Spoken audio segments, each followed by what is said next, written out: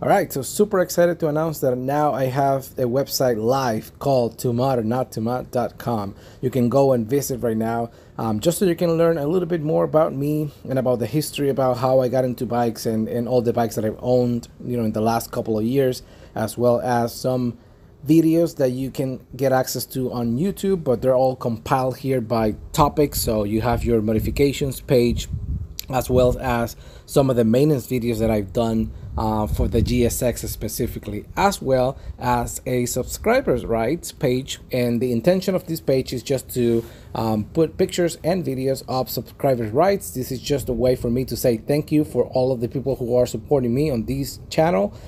So the intention, this is a growing website, so I will be taking your suggestions and comments, and I'll put them in here.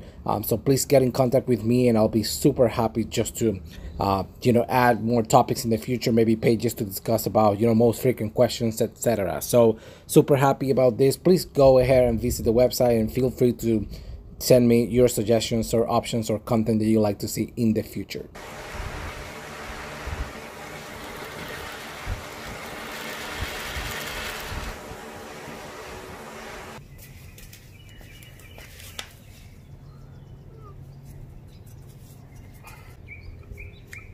I see it, it's moving. Come on. Oh, here we go. Here we go. Oh, it's almost like I have to rotate it. Yeah. Finally.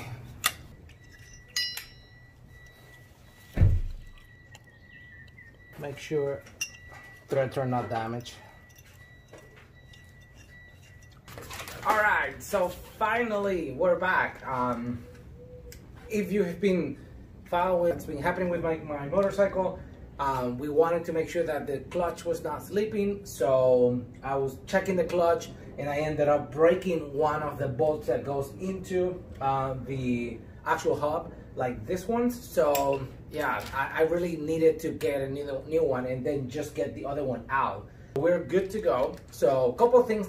First of all, I bought a digital torque meter. This one goes from 5 foot-pounds all the way to like 60, and then anything beyond 60 I'm just going to be using my normal click one. So we're going to be using this one today. I ended up buying a set of 5 bolts just like the ones you see here, original and brand new from Suzuki, so this is great.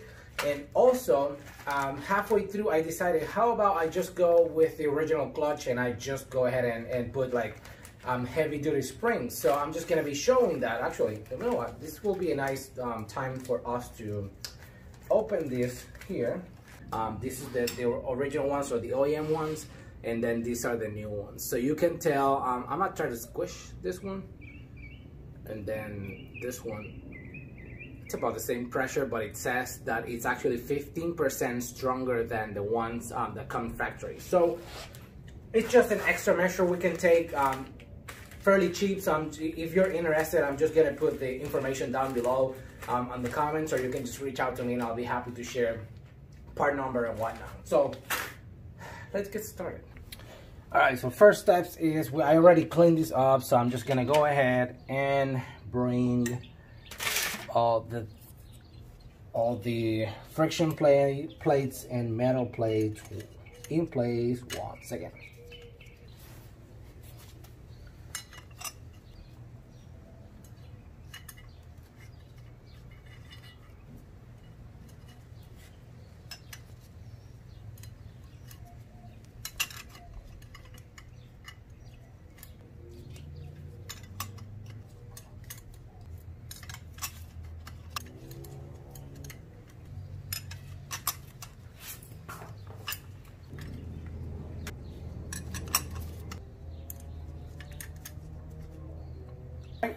So now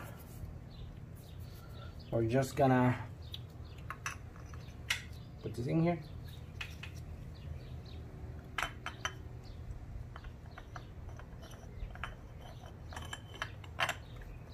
or aligning this in here. Everything is good and secure. Yeah. So that's one. Spring number 2, just for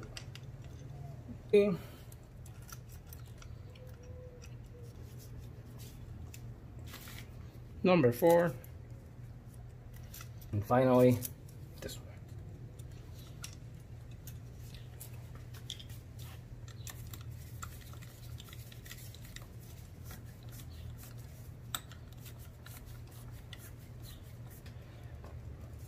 So I have my new thing here, so I'm just gonna maybe put it this way.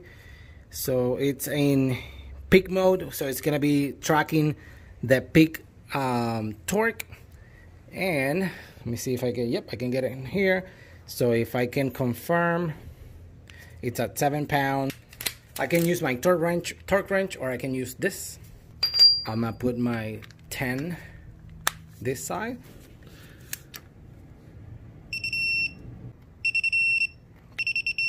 Okay.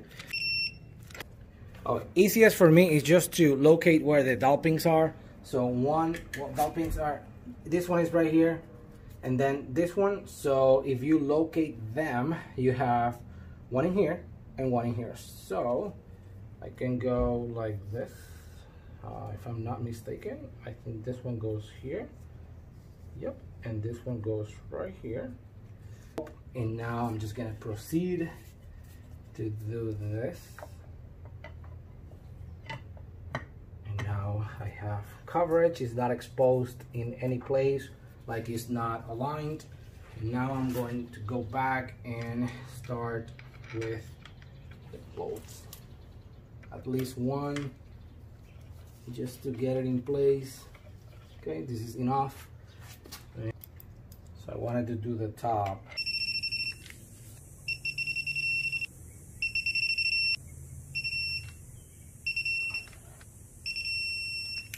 All right, so everything is installed now, or torque to spec, including inside washer that I just installed after doing everything else. Then all bolts are to spec. So now I'm just gonna add oil. Now I just have to put the drain plug back in, and then just add oil. Check the lever, the cable, to make sure that the pressure is not affecting, you know, the feel on the lever, and just give it a try and see how it feels. All right, there's oil in the bike. I'm just gonna put the cap on. So as you normally will do, every time you change your oil, please, you're gonna, you know, check your levels and whatnot. So I'm just gonna let the bike just, you know, warm up, pull whatever it's in there. And now I'm just gonna come here and get a feel for the clutch. I mean, it feels like it's working good. So I don't feel like I have to necessarily just make any adjustments right now, but I'm just gonna wait to turn the bike on.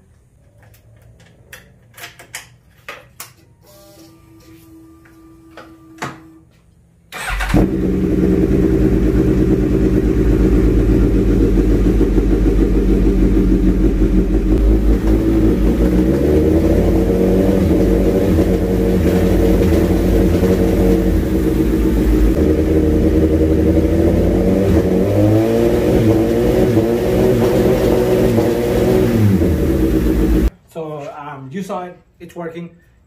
Clutch seems to be holding, no leaks. I'm just gonna, I remove everything underneath the bike just so I can keep an eye. So I'm just gonna leave it tonight and take a look at it tomorrow to see if it's like souping a little bit of oil or whatever in here. I don't anticipate any of that to happen. I actually torque everything to spec, so I'm expecting to be a little bit of pressure with, you know, gasket and everything. Clutch feels good, and it was going through the gears without any issues, you know, pulling or using the quick shifter, so no issue there. So yeah, I'm just gonna wait, just take a quick look tomorrow and take it for a spin and see how it feels.